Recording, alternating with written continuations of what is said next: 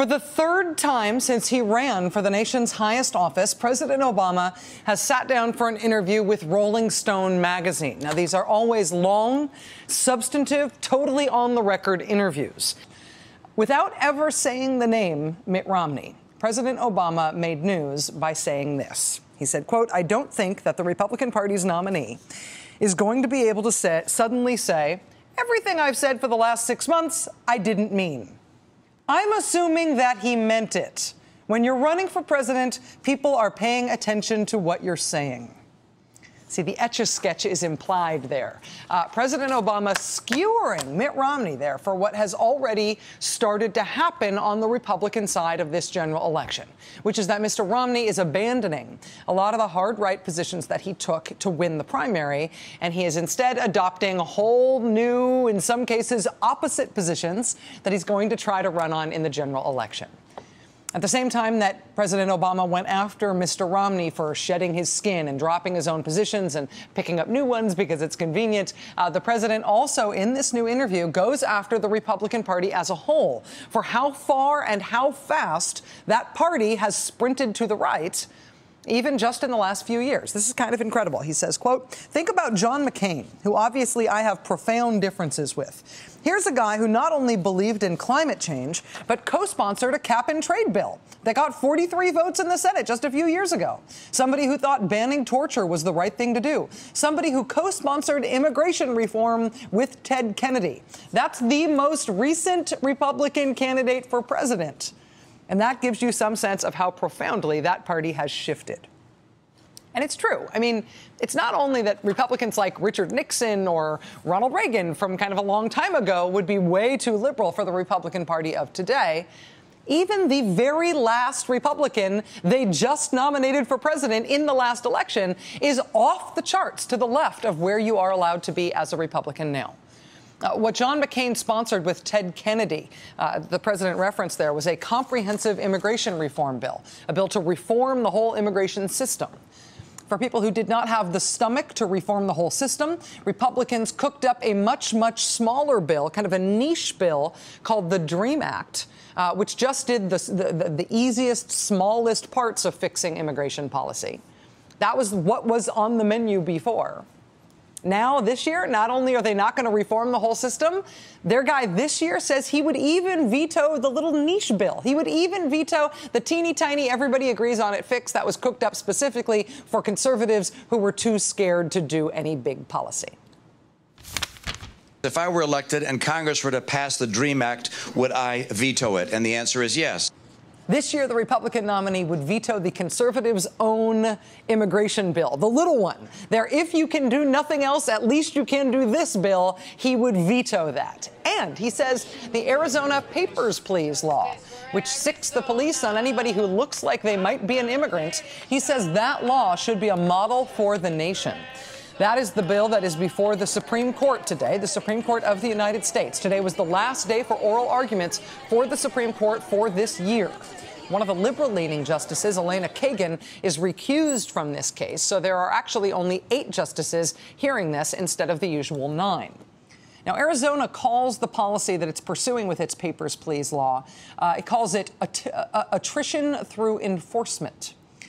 The basic idea is that you make life miserable for immigrants and hope that that scares them out of the state. They call it attrition through enforcement in the courtroom. On the campaign trail, they call it self-deportation. You say you don't want to go and round up people and deport them, but you also say that they would have to go back to their home countries and then apply for citizenship. So if you don't deport them, how do you send them home? Well, the answer is self-deportation, which is people decide that they can do better by going home. This is one of those things that Mitt Romney is going to try to pretend he never said. Endorsing the Arizona Papers, Please law as a model for the nation, and specifically endorsing this idea of self-deportation.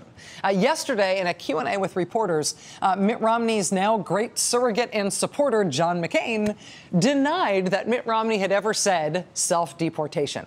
Huffington Post reporter Jennifer Bendery caught this exchange on tape. Listen. He also has supported a policy of self-deportation. No, he hasn't. He has said that that's one of the options that needs to be looked at, so don't put words in his mouth. Don't put words in his mouth. For the record, one more time, here's the words that were, in fact, in Mitt Romney's mouth of their own accord. Well, the answer is self-deportation, which is people decide that they can do better by going home. What was that President Obama said? I don't think their nominee is going to be able to suddenly say, everything I've said for the last 6 months, I didn't mean. Mitt Romney, you said the answer is self-deportation. So far, John McCain is denying that you said that, saying anybody who quotes you saying that is putting words in your mouth. Mitt Romney's main advisor on immigration issues has been this man, Chris Kobach. Here's the Romney campaign's announcement that Chris Kobach had joined the Romney campaign the first time he ran for president back in 2008. Chris Kobach is one of the authors of the Arizona Papers, Please law. When Mr. Romney proudly announced him as his guy on immigration this year for the 2012 campaign, he said, quote, Chris has been a true leader on securing our borders and stopping the flow of illegal immigration into this country. With Chris on the team, I look forward to working with him to take forceful steps to curtail illegal immigration and to support states like South Carolina and Arizona that are stepping forward to address this problem. Arizona has its Papers, Please law before the U.S. Supreme Court today. South Carolina essentially copied the Arizona law, but South Carolina had theirs blocked by a lawsuit before it could take effect. But Mitt Romney, in choosing Chris Kobach implicitly and explicitly out loud in print, spelled out when he was announcing Chris Kobach as his immigration advisor, has called the Arizona idea a model for the nation. You've talked, Governor, about self-deportation. If businesses do their job asking for the right documents, the people will leave. But what about arresting? Should there be aggressive, seek them out, find them, and arrest them, as Sheriff Arpaio advocates? You know, I think you see a model here in Arizona. Mitt Romney's campaign is also trying to deny that he ever said that. They're trying to deny that he ever said the self-deportation thing. They're trying to deny that he said that Arizona would be a model for the nation. But he did, in fact, say those things. He's really, really, really extreme on immigration. He will try to erase that for the general election. He's already trying to deny that he took those positions, but he took those positions. There is tape. There is a problem here, though, for Mitt Romney beyond just what President Obama pointed out today about having to try to convince us all that he didn't mean anything that he said for the last few months. There is a problem beyond just blatantly reversing positions and denying that you said stuff that you very plainly said. There was an amazing article in the Washington Post yesterday. It was an interview, kind of a pseudo-puffy profile of Chris Kobach, Mitt Romney's immigration guy, the SB 1070 guy, along with the guy with whom he wrote the Papers, Please law in Arizona. Right, Papers, Please law in Arizona became the Alabama law, became the South Carolina law. All of these draconian, unprecedented in modern times, anti-immigrant laws that have passed in the last couple of years were written by Chris Kobach and a guy named Michael Heffman. Quote, Kobach and Heffman have helped 6 states and at least 7 cities and counties write tough legislation that allows local police or bureaucrats to crack down on illegal immigrants. So why have they been doing this? What is their aim? Remember, Chris Kobach is Mitt Romney's immigration advisor. And this is what Mitt Romney says should be a model for the nation. What is motivating these guys? Why are they writing these laws? What do they think they are doing with these laws that Mitt Romney says should be a model for the nation? Quote, immigration is on track to change the demographic makeup of the entire country. You know, what they call minority majority, says Heffman. How many countries have gone through a transition like that? Peacefully? Carefully? It's theoretically possible, but we don't have any examples. Wait, that's why we need anti-immigration bills like the ones you guys wrote in Arizona that Mitt Romney says are a model for the nation? That's why we need them? To make sure that America stays white enough? To keep the number of non-white people in America low? That's why we need immigration reform? That's what's motivating these bills? You know, what they call minority majority. How many countries have gone through a transition like that, peacefully or carefully? It's theoretically possible, but we don't have any examples. If that kind of reasoning, that the country might not be white enough unless we act to keep it that way, if that kind of reasoning sounds a little familiar to you, it's because a group called Public Enemy did a whole record about it in 1990. Where is Public Enemy? What's the deal? What's your latest hit, brother? Fear of a black planet. Do not believe that this is hype. The guy who, with Chris Kobach, wrote the Papers, Please law that is before the Supreme Court today, which Mitt Romney says should be a model for the nation, explains that the justification for anti-immigrant laws like the ones he wrote, the justification is maintaining an adequate proportion of white people in this country. And so Mitt Romney is trying to decide where he wants to be seen on this issue. And he's doing it in public, clumsily, after he's already gone on the record in ways he is apparently now regretting. And this issue is only going to get bigger between now and the election. The Supreme Court, having heard arguments on the Papers, Please law today, is going to rule on it before the election. Democrats say if the court lets the law stand, they will bring up a bill in Congress to overturn it legislatively and make Republicans vote on it. Republicans boycotted a Senate subcommittee hearing on the issue yesterday, where that announcement was made, leading to awkward pictures like this one, where it's just Democrat Chuck Schumer and Democrat Dick Durbin and a guy trying to hold up Dick Durbin's visual aid, but that's it because nobody else showed up. During that hearing, Arizona's Republican State Senate president, who got recalled from office and replaced by a more mainstream Republican for having supported this Arizona law, he yelled at Chuck Schumer that, actually, I can just play it. Here he is yelling at Chuck Schumer. We have a national crisis, and yet everybody wants to ignore that. The cost, the damage, the crime, and we can go through this, and if I had the time, Mr. Chairman, we're allowed the time, I could give you a lot more information, too. Again, that's Russell Pierce, having been turfed out of office for having made Arizona essentially a national pariah, for having shepherded this legislation through to passage, this Papers, Please law. Russell Pierce speaking there in the Senate, talking about the national crisis that justifies this law.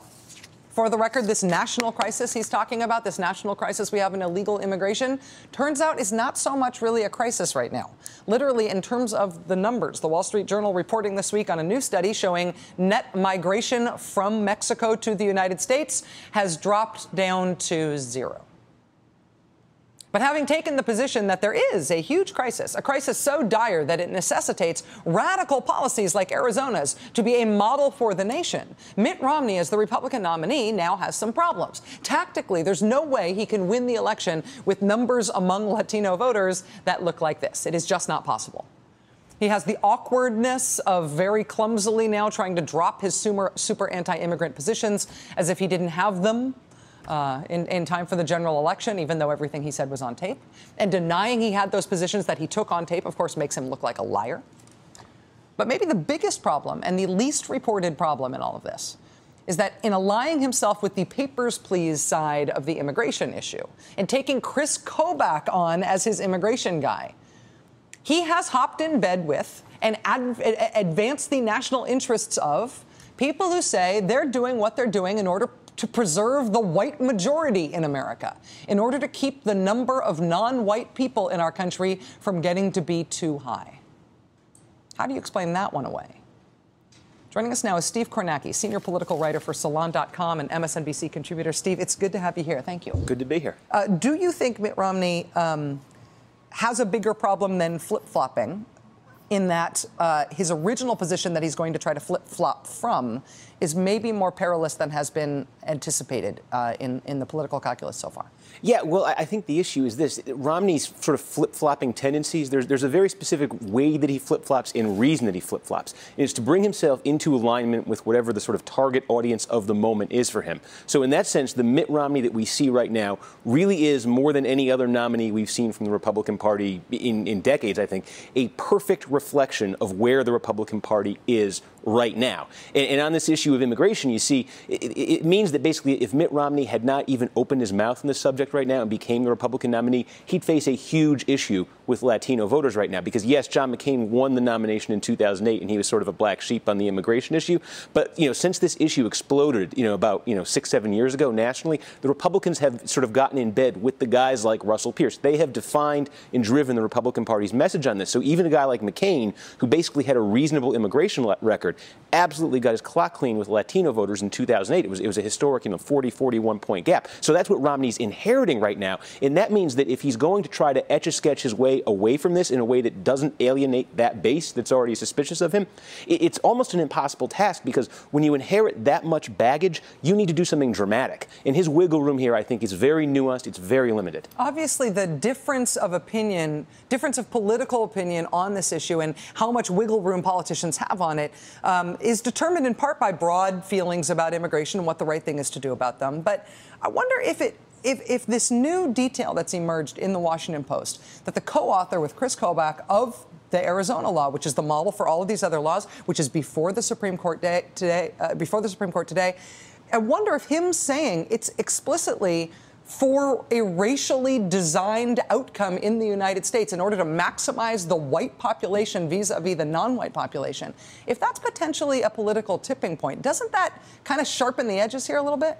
Yeah, but again, you wonder, how will Mitt Romney handle something like this? Because we've seen a pattern here where, the people he's aligned himself with, the sort of forces he's aligned himself with to get this nomination, when they have said sort of comparable things. I think of like Rush Limbaugh. When Rush Limbaugh went after Sandra Fluke, a few months ago, what was Romney's response? It was a very tepid, well, that's not quite how I would have put it. It wasn't an explicit condemnation. He is scared of going to war with these guys. And so I think the most wiggle room he realistically has on this is, if somebody makes, a sort of blatantly racist statement on this, he can distance himself from the statement. He can make sort of a bland, statement that, hey, I don't necessarily think that the Arizona law is a national model, but this is quickly going to become a specific policy-oriented discussion at some point. Okay, your president, Congress passes an Arizona law.